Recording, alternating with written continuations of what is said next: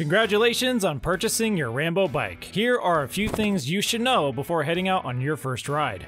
To remove your battery, simply insert the key that was provided with your Rambo bike and turn it clockwise. Then turn the handle at the top of the battery counterclockwise. This will remove the battery completely from the frame. Then once fully charged, you can reinsert the battery. The best way to do this is insert the bottom of the battery into the bottom of the frame first, and then push it the rest of the way in. You can charge your battery by removing and plugging it into the outlet with your charger, or you can also charge it while the battery is still in the frame by flipping open the cap at the top of the frame and then plugging in the charger into the port.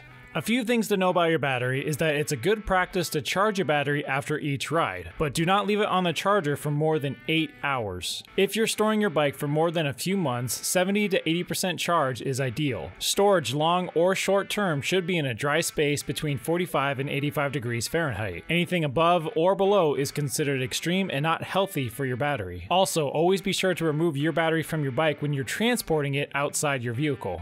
Once the battery is fully charged, you can power up the bike with the LCD screen. To do this, press and hold the power button until the display turns on. The plus and minus button will enable you to adjust your power assist level on your bike. Tapping the plus button will increase your power assist level, and then tapping the minus button will lower your power assist level. You have 5 different power modes, with 5 being the highest. When you're riding and you come to a complete stop, your power assist level will automatically drop back down to 0 after 10 seconds. You can turn on the bike headlight by pressing the light button at the very top. You'll know when the light is on from the light icon on the top left of the LCD screen. You can cycle through the display modes by tapping the I button, and then you can simply turn off the LCD screen by holding down the power button.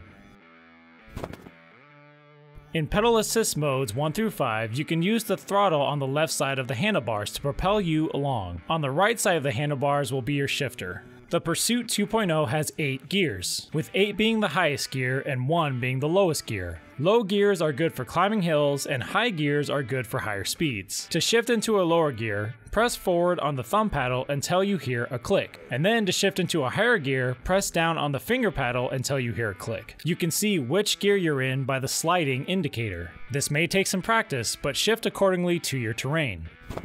Before adjusting your seat post, keep in mind that there is a minimum insertion length that is labeled on the seat post. Adjust the seat post height so your knee is almost locked out at the bottom of the turn. To do this, you can sit on your bike while stationary and pedal backwards. To maximize comfort, you want to adjust your handlebars in a way that feels most natural and practical. This may require adjusting your handlebars with the provided Allen wrench. Loosen the bolts slightly and rotate the handlebars back and forth. Once you have a comfortable position, you can tighten them back down. Ideally, you want your wrists to be straight when touching the brakes. Not too high, not too low, and your elbows should be slightly bent when holding the handlebars. You're also able to adjust the height and overall position of the handlebars. To do this, use a 5mm Allen wrench to loosen the bolt on the front end underneath the handlebars. You can then position the handlebars where it feels most natural, and then tighten it back down with a 5mm Allen wrench. Before riding, you should always check your tire pressure. You may need to add more air. Ideal riding air pressures may vary depending on terrain, but 7 to 15 psi is a good pressure to stick with. Before going out on your first ride, it's a good idea to check and make sure all the bolts and adjustments are secured tightly to your bike from the initial assembly. We have organized a checklist that you can use to run through on your bike. We'll add a link in the description that you can use to download this checklist.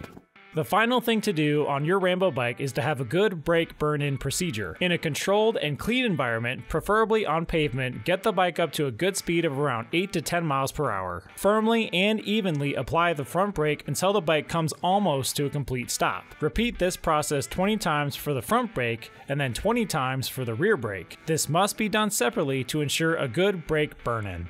You are now ready to take out your Rambo bike on its first ride. Congratulations again on purchasing your Rambo bike.